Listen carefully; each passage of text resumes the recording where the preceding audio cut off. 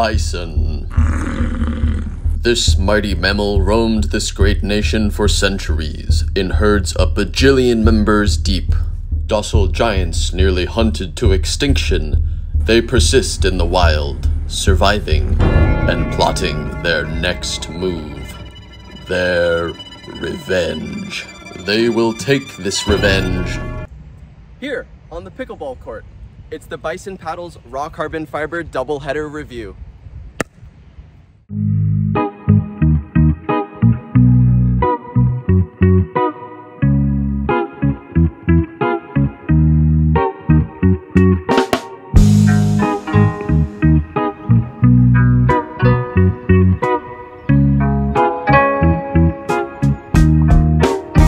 First things first, thanks to Bison Paddles for sending these out so I could hit with them and give y'all my thoughts. I know I'm a pretty small potatoes content creator right now, so I appreciate them taking a chance on little old me. Alright, I'm gonna make this very simple for y'all and say it at the start. I like these paddles, and I truly think they'll do a lot of things for a lot of people across many skill levels. They're also pretty cute. The design is subtle, but distinctive. Do they reinvent the wheel? Not that I'm aware of, but they provide a cost-effective and very functional version of this proverbial wheel, along with a cover for it.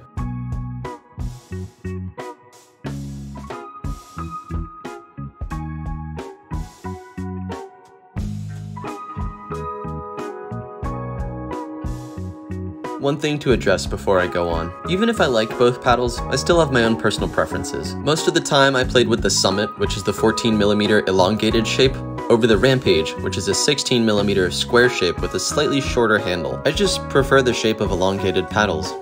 Because I do. Even so, I played several games with the Rampage, and had some of my friends who are more accustomed to square paddles also play with it so I could get in more reps and more data across a few different people. Anyway, the main draw for me with these paddles is that they offer a very economical way to access raw carbon fiber surfaces.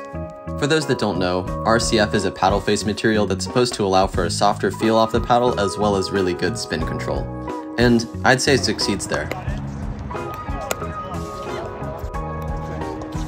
I don't know how much the raw carbon fiber actually makes the touch feel any softer. I feel like for me that's largely based on paddle thickness, with the gearbox paddles kind of being the weird exception in that they're really soft for being so thin. But raw carbon fiber really does help with ball control and spin and shaping and stuff.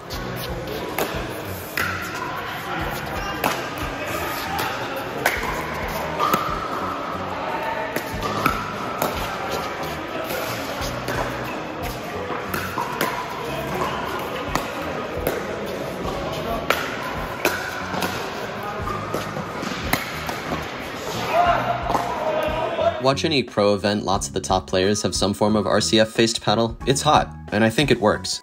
I'm focusing a lot on touch and spin right now because I think those are the two things that are generally lacking in paddles below this $100-ish price point. You can hit hard with any paddle, and I think you can find some decent all-power paddles in the like $50 to $80 range, but I think they lack a lot of the soft touch and control, so that's kind of where I'm starting to make the distinction here. Both of the Bison paddles feel pretty soft on resets and dinks, with the Rampage kind of edging out the Summit, mainly because of the shape and the thickness, but I didn't feel like I was really lacking on reset ability with the Summit, as that was the one I was playing with more often. Below this $100 price point, you also find a lot of super smooth paddles, like Baby's Bottom Smooth, or my bottom. I moisturize. I can already hear the comments though. But Nick, spin isn't all about the paddle, it's a lot about user technique, there's face deformation and all sorts of— Yeah, I know. True, I've seen some folks rip nasty spin purely off technique alone, but a more textured face makes spin and shaping much more accessible to a larger variety of skill levels. Several of the most basic shots in Pickle, like forehand and backhand drives, will naturally have a bit of topspin. A more biting surface almost passively increases the effectiveness of those shots, as it'll impart more spin kind of on its own. You don't need to be like cranking big slices to get use out of raw carbon fiber, but the material also really helps with those.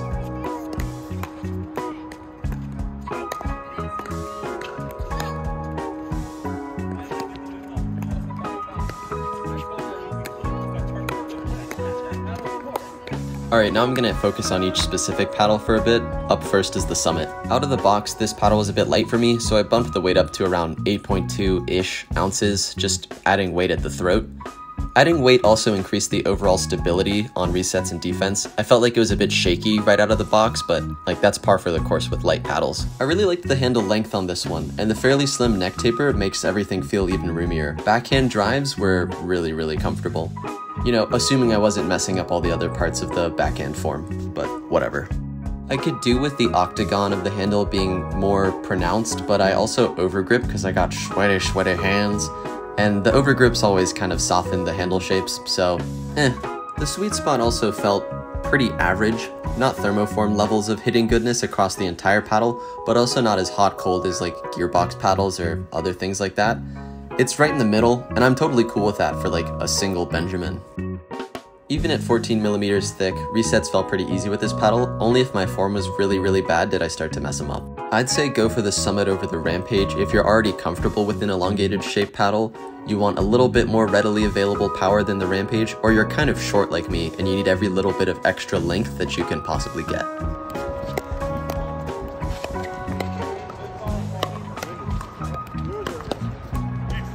Alright, now onto the Rampage. Normally I really dislike square paddles. They feel a bit big to me and a bit like pushing a sail through the air, or like one of those big old-timey royal fans, but this one was honestly okay. The Rampage is a little bit heavier than other square paddles that I've used, but the weight was pretty balanced across the entire thing, so I didn't feel like the weight was slowing my hands down like a more head-heavy paddle would do, so that was good. This paddle's natural weight also helps a little bit more with the push-through and stuff. Since it's 16mm, balls will kind of just drop off the face and straight into the net if you don't follow through.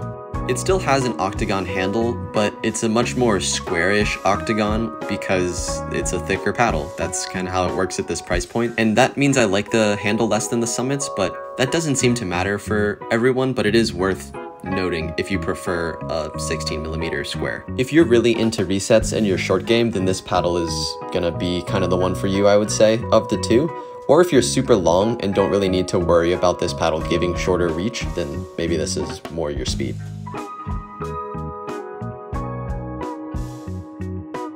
One thing I can't really comment on with these paddles is the long-term durability, as I've only had them about a month. Although I do play at least 4 times a week for like 2 to 4 hours at a time, and I have yet to notice any significant breaks or degradation. That being said, the paddles do have a 6-month warranty, so all you super bangers out there can rest easy if you're snapping paddles left and right or whatever. I don't know, that's not me, but go you. Bison Paddles doesn't really do anything new with this paddle tech, but what they have done is introduce some historically more premium features at a price point that doesn't normally have them, as well as provide nicer amenities than some of the Amazon brands that are doing the same thing. By doing that, I think what they've done is created a paddle that will serve beginners looking to upgrade out of their like 2-for-1 Walmart deal paddles, as well as more competitive players that are looking for something that's tournament ready, but that's a little bit more wallet friendly. $100 is quickly becoming the new standard for super solid all-comer paddles, and I think it has been for like the last couple of months, but now it's even more true. And for me, the only reason to really look past this price point is to acquire more premium tech, like a thermoformed paddle with edge foam or something like that, or if you have really specific brand loyalty. Speaking of branding, Bison Paddles donates a portion of their profits every year to the National Buffalo Foundation, an organization focused on American bison preservation, as well as the curation of their heritage and legacy. I personally think it's nice that Bison Paddles is doing a bit more than just paying lip service to this iconic American bovine. So that's kind of my review of the Summit and the Rampage. All in all, I don't think they reinvent the wheel, but I don't think that's the point of the paddles. I think the point of the paddles is to provide a really solid, all-around competitive or recreational paddle that's not gonna break the bank and that's gonna add a few more little nice features that don't always come with a paddle at this price point. And I think it succeeds there. I really like it for that, and a lot of people in my local groups have been really intrigued by not only the value proposition, but the performance of these paddles. And I'm inclined to agree with them. Not everyone's gonna need a super intense paddle to get exactly the kind of plays that they wanna get out of a piece of equipment. And I don't think these set out to kind of guarantee any sort of crazy abnormal performance like the droppiest and resettiest of soft paddles or the most powerful of super powerful power paddles. But that's, again, I don't think what they're for. They do everything pretty well, and they don't do it with too many frills, but they do it, and they do it, yeah, I'm saying the same thing over and over again.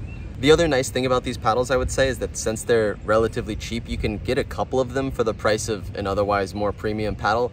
It's a great way to have like a second paddle for a friend that's kind of coming into the sport, or a backup or whatever, in addition to having something to really crank on tournament day.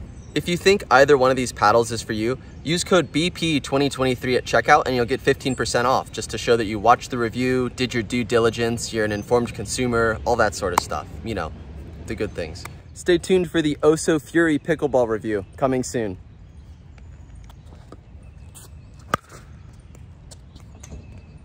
That was pretty good. And I'm glad because that just took like 20 tries, so I didn't want to do it again.